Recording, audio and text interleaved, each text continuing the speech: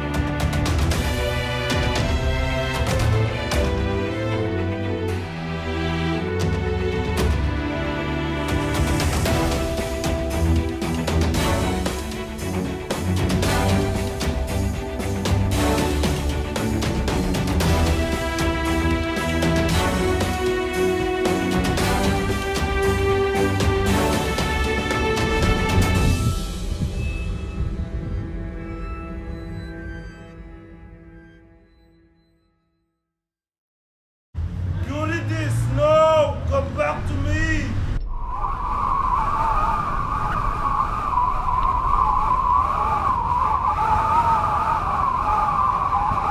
Orpheus, my son, what happened? I have dreamed something about Eurydice.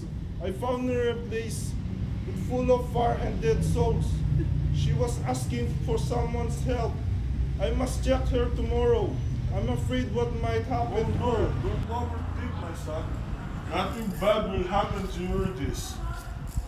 Just of your courage and determination to protect your beloved Eurydice against the harm of the evil. Father, you are apparently right.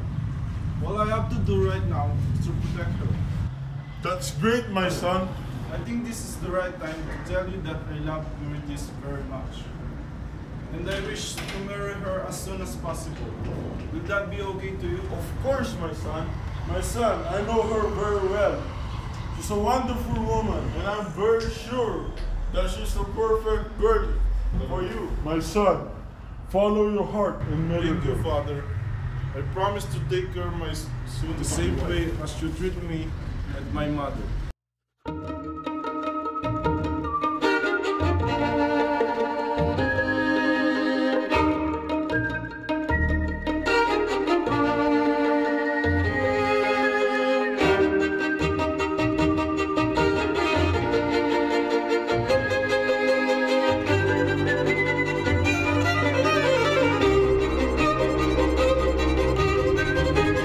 So Orpheus and Eurydice were married. Never before was there happier couple.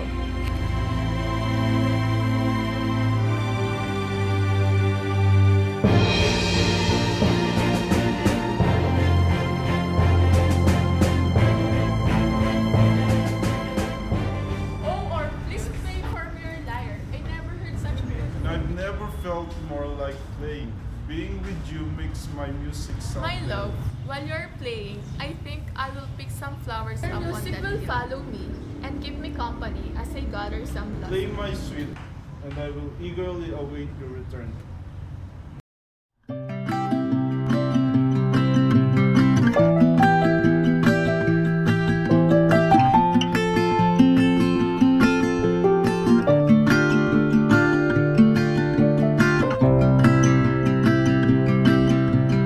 So Eurydice went to pick flowers.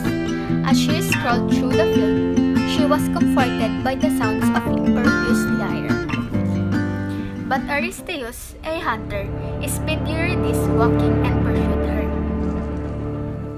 Puny musician, why pick flowers when you are lovelier than any flowers could ever be? Leave me alone, Eurystheus. I am wed to Orpheus, and I only belong to him. I am a hunter. I can provide for you. Meat sustains a person more than a music. I said leave me alone! And with that, Eurystheus began chasing Eurydice through the woods. He was a hunter and was very swift, but eventually, Eurydice was able to get away from him. Or else your beloved husband will be gripped.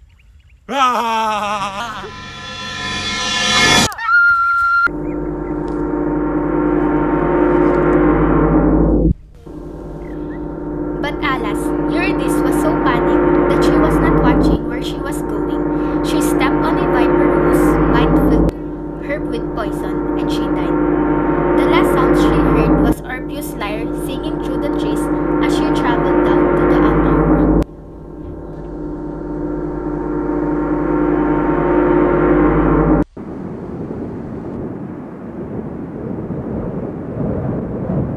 Where's my Eurydice? She's been gone such a long time. Where is she? Oh Hera, protector of marriage, please help me find my wife. I beg for your help. Dear Orpheus, this is a very sad news for you. Eurydice is gone to the other world. Father, no! Not my beloved Eurydice. I won't allow it. I must get her back, Father. I'm afraid there's nothing can be done, my son. The dead cannot return to the land of the living. I will not accept it. I am going to her. Orpheus, But it was too late. Nothing would keep Orpheus from his row me Eurydice. across. I must get my Eurydice back. With the lyre in hand, he traveled down to the underworld and reached the river Styx, which separated the land of the living Seen from my the land of Eurydice. the dead. Take me to her. There he met Charon, I a must see her. ferryman to the Until you death. take your last breath, you won't be riding in my boat. Oh, all right. Come aboard. I'll take you across. Orpheus was desperate. He had to get to Eurydice. Suddenly, he had an idea. So Charon rowed Orpheus across the river Styx to the land of the dead. When they reached the other side, they were greeted by Cerberus, the three-headed dog. It's Cerberus. Hey, this three-headed dog. I rode you across, but he'll never let you in. He's fierce, I tell you. Again, Orpheus took his lyre and began to play. Before the king, the dog was laying at Orpheus' feet getting a belly rush. Something bad happened. There now. Good boy. Boys. Anyway, see ya. I smell a living man here in the underworld. Who dares to enter? It is I, Orpheus, and I've come here to take Eurydice home with me. Home? Ha! She is home. This is now her home. She was Orpheus. taken too soon. I must have her back. She'll come to you eventually, but not now. Persephone knew that Orpheus was going through. She had to live half the year in the underground. For the other half, she could stay in the land of the living with her mother, Demeter. Persephone, No. can't you help on She's Orpheus' here now, behalf? and that's that. Once again, Orpheus used the only weapon he'd ever had. He played a tune on his lyre that he was the most beautiful ever imagined. It Stop. even reduced I can't Hades, take it the god anymore. of the underworld, to So- tears. To And be that's no beautiful. easy task. Since you moved me to the earth, and no one has ever done that, you can have your Eurydice back. Bravo, Orpheus. Oh, thank you, Oh, Hades. please, now go. And remember, do not look back. Simple enough. Okay, bring her to me. Vision. I may be a softy, but I'm still king of the dead. Eurydice will follow you back to the land of the living. But do not look at her until you are both on the other side. If you do, she will be mine forever. Orpheus and Eurydice began the long journey back to the land of the living, with Eurydice walking behind Orpheus.